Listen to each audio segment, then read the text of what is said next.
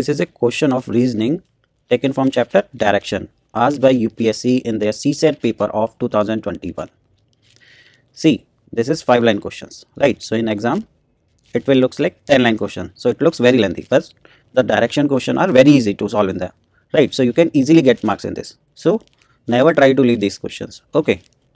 A bank employees drives 10 km towards south. So see, whenever you see the direction questions, always draw this, right? Like this is north, south, this is east and west, right? So if you draw this, right? So in exam, draw this on the exam paper, right? So after drawing this, it becomes very easy to solve the questions, right? So bank employees drive 10 km towards south. So south, suppose this is the starting point. So going south, right? South is downward. Okay, how much? 10 km, right? Towards south from her house. So this is the house. And turn to her left. So she is facing this side, right?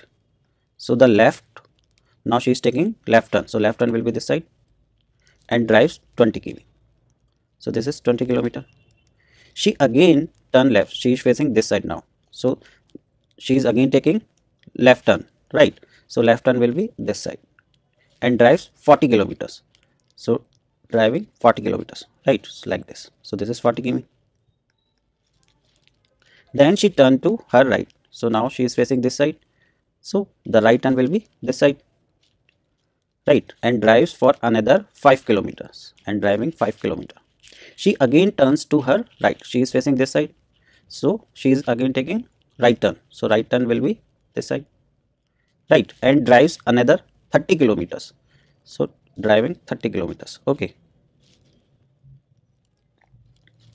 To reach her bank, right? So this is the bank, okay, where she works. So what is the shortest distance between her bank and her house? So the shortest distance will be this much. This dotted line will be the shortest distance, right? So now we have to calculate this one. See, the total distance from here till here is 40. This is 10. So this will be 10, right? And this will be 30.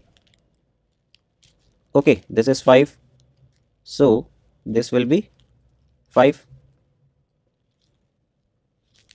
right? So from here till here, the distance will be 20 plus 5, 25.